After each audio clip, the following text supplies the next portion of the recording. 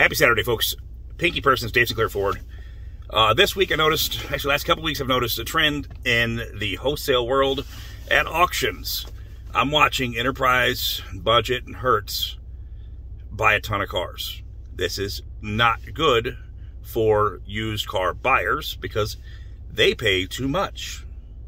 They then drive up prices because they're going to rent them out. They don't care what they're worth or compared to what they're buying it for because they're going to make money on them for 6 months to a year and then dump them.